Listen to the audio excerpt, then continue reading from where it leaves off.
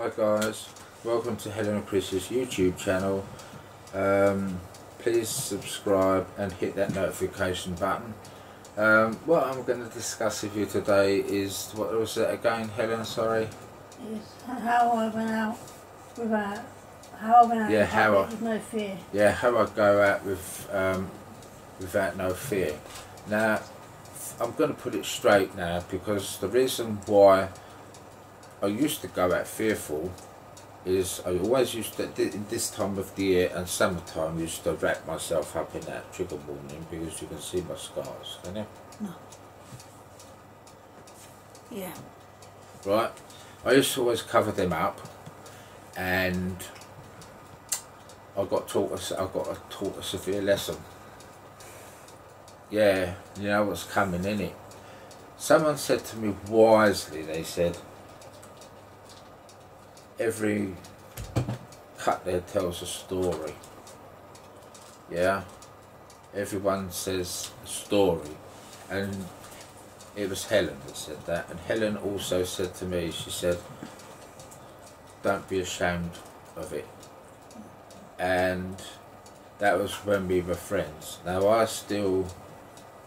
was then still ashamed of it, wasn't I?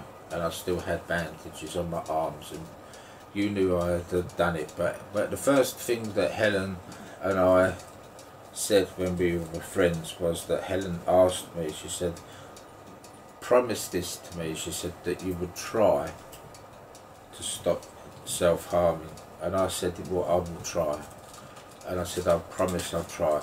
And she said the thing that was always never told to me before was, try to stop it. Promise to try to stop it, not to stop it.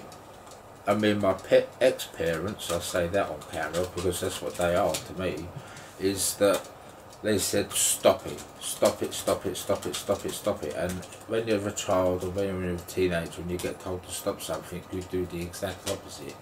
But Helen actually said try, and it sort of, when you're in that zone, you think to yourself, well, hang on, I was told to I promised to try not to do it, and it slowed down, and it's slowed down now to the extent for 4 years I've done nothing.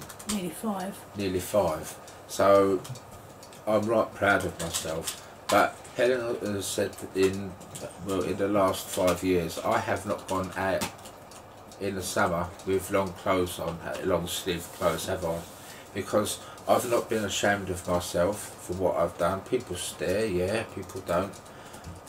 But when people stare at me, I don't say anything, or I don't think ashamed of. I don't feel ashamed of myself. I think this.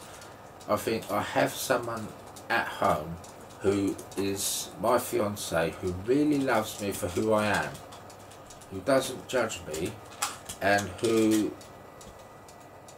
is devoted to me, and I'm devoted to her as well, and who doesn't care about my scars. And you know, and I think to myself, well, look, I don't need anybody else in my life to, it doesn't matter to me what anyone says, because it's irrelevant. Do you see what I mean? It's irrelevant. It means nothing.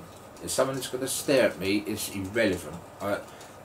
I don't care about irrelevant people out there that are going to sit there and stare and go, oh, look at him, he's scarred and all that. What's that?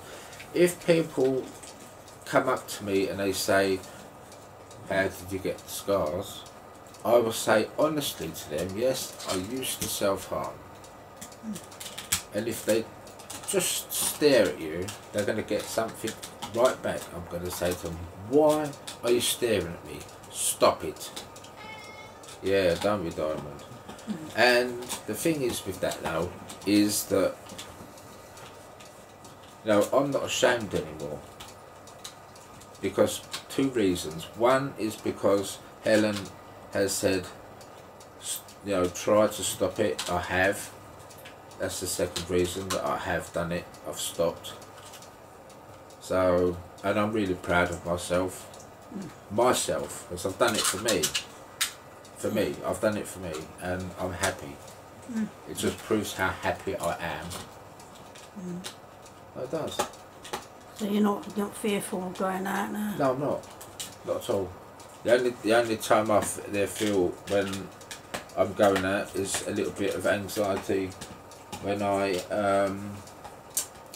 go out on public transport and that, obviously, because people would stare at my arms and you don't know what they're thinking, do you? No. So, you know, you just have to bear with it. But I think to myself, I don't care, because I have Helen at home. So I'm happy. I'm really proud of myself that I managed to stop. But anyone who self-harms, anyone who has got scars on their arms or anywhere else on their body, you must never feel ashamed of yourself, but you must always promise yourself this. You must promise yourself you're going to try. You can't say to yourself, I promise mum and dad I'm going to stop. You say to your mum and dad or whoever you are, or to whoever you are with, you say, I promise I'm going to try to stop. If you say the word try, that's putting no pressure on you at all. And that's what you did to me, Helen. You put no pressure on me. You made me promise not to put pressure on myself. And I'll be honest with you, it didn't work, did it, for a long while? For about 6 years. It didn't work for 6 years. But you persevered with it. I persevered with it, and I tried really hard, and here we are now. Much better, in a much better place, happier place for it, and I'm really proud of myself, so it can be done. It takes a very long time. I mean, come on man, I was 47 when I stopped. Yeah, but the other fears of when you go out. What are my other fears when I go out that I conquer? It's really when I go out to the supermarket, because when I used to rush round. I used to whiz round there and do the shopping, 2 weeks of worth of shopping in what, 20 minutes? Now I just take my time, I stroll round and take my time. And that's it, that's all I do. I just stroll around, take my time, and that's it. If there's any pressure, I just try to take it off me by, you know, speaking nicely to people and just trying to stay away, really. Go at quiet times and beat it that way. So you still avoid, like... imposters, we call them, don't we? But I don't like crowds of people, obviously, because I don't like people closing in on me or touching me or anything like that. I don't like it at all. But it's not like that in the supermarket. If you go slow and careful and you know where you're going, and you know, you've got it in your head that you want this, you want that, and you need this and you need that. You know what you're doing and where you're going. So all you need to do is try and calm your body self. You need to calm your body down a bit. You know, it takes so long to do that. It takes 20, 30 years to do it if you're in your 20s. Seriously. No, it does. I haven't self-harmed. You're not self-harmed for nearly 10 years. Yeah. That's not kidding. There's been probably more than that. Could be. I haven't been sectioned. Well, no, just be, years. This is what I want to say to people for a start as well. Just because you self-harm does not mean these days that you're going to be sectioned. No. I'll say this: the only time that people are going to get sectioned is if you're a danger to either yourself or the public. That means if you're a danger to the public, then you're likely to get sectioned. That's what I'm going to say. Just because you self-harm does not mean you're going to get sectioned. I have gone in to see my doctors, the psychiatrist, the bandages around my arms, both my arms. And he says, have you been self-harming? I said, yes. He said, can you show me? And I open up, take my coat off and I show him. He said, are they deep? I said, yes. And he would say, right, okay then, well, we'll let it go, but try not to do it, and then the next session be the same thing. But not once have I been sectioned for it. not once. So they don't section you for that kind of thing. Don't get that concept wrong. The only time you're going to do that is if you're a danger to the public. So that means if you're going to go out and think about doing things to public people, then, or any person to the public, then yeah, you're likely to go in the nudity. As they call it. As they call it, yeah. But just because people have scars and they have burns or they have anything like that, you know, because some people they burn themselves and some people they, I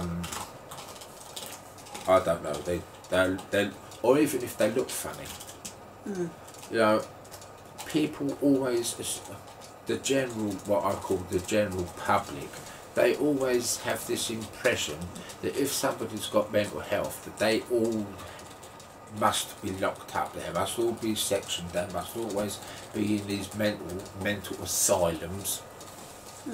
We're a danger. No, we're a danger. Yeah, we're all a danger. Just because I've got all of these scars, they must think God is a dangerous man. No. And then off I go to the look. I should be in mental health wards in a local hospital. Don't. You shouldn't be a member of society because you're such a exactly, danger. No, because they personally, public. I'm glad. To be honest with you, this is the honest truth. Sometimes I'm glad people will stand up and move away, because then that means that the imposter that's sitting next to you has moved away to another seat, and I think, well, thank you very much. Now I can move. So I think, bye bye. Yeah, exactly. Yeah. But we're not dangerous. Just because you've got mental health doesn't mean to say you're dangerous. No. Anyone can land up with mental health. Even the people judging can land up with mental health. Even the person sitting next to you. Yeah. They can have mental health. You never know what someone has gone through, and you never know why someone has mental health. No, you don't. And that's a fact. Can you actually see someone actually know that they've got mental health? Can you actually see somebody who's got depression? No. Or can you see somebody who's got like anything wrong with them whatsoever mentally?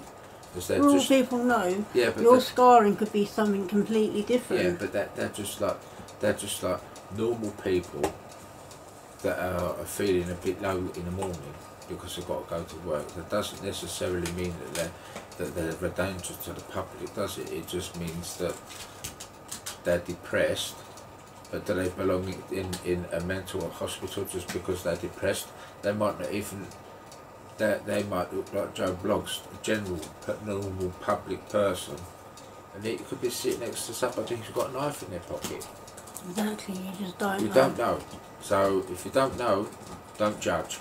Exactly. And on that note, that's where I'm going to leave it on that one. Bye for now.